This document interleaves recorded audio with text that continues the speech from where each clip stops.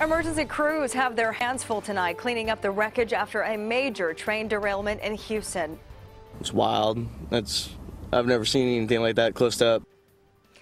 Good evening and thank you for joining us. I'm Sharon Merget. CBS 13's Marc Thompson is in Hughson tonight with the very latest on this cleanup effort that could take days.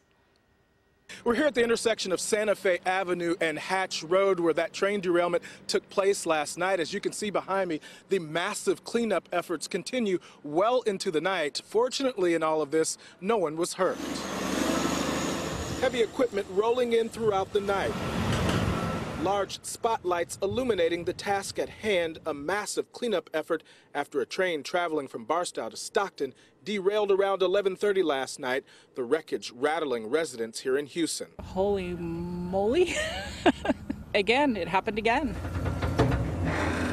It's still unclear what caused the train to derail. BNSF railway officials say as many as 30 railway cars were involved, sustaining significant damage. Most of the cargo, steel beams. Fortunately, we did not have any injuries involved in that incident and no hazardous material was involved. We'll do a complete and thorough investigation to determine the cause. We look at a number of different factors. Meanwhile, the wreckage causing quite the scene. It's wild. I've never seen anything like that close up. I had to come over here and take a look at it. Yeah, I work a lot, so I'm usually not around town, so I don't get to see all this kind of stuff. And raising concerns about infrastructure and the overall stability of the tracks. It should have been safer.